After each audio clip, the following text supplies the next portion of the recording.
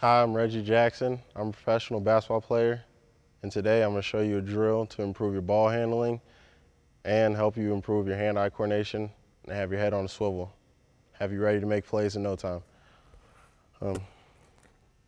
Basically, dribbling is key, essential from our position as a point guard. You have to protect the ball, but also you have to see the floor at all times, get everybody involved, orchestrate the offense.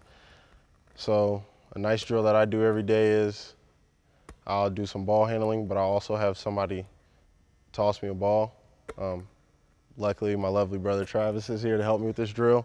But if you don't have somebody, you can easily take a tennis ball and bounce it off the wall to yourself. What's key, notice, is I'm going to stay low. Everything you do in this game is, basically in any sport, is you want to be the lowest guy. The lowest man normally wins and helps you be quicker, lower to the ground, and ready to make moves at any time.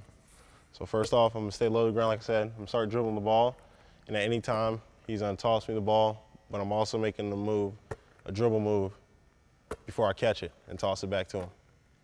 This is what it should look like with you and a pal.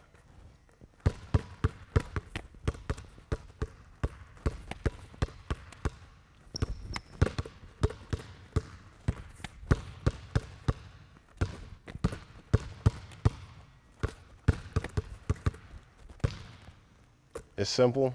Like I said, you could either use a partner, a friend, a brother, a relative, anybody who wants to help you, or, you can do it by yourself to get better.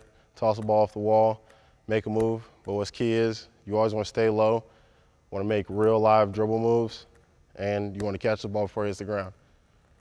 3 things this drill really helps you with is having a low center of gravity, ready to make a move at any time.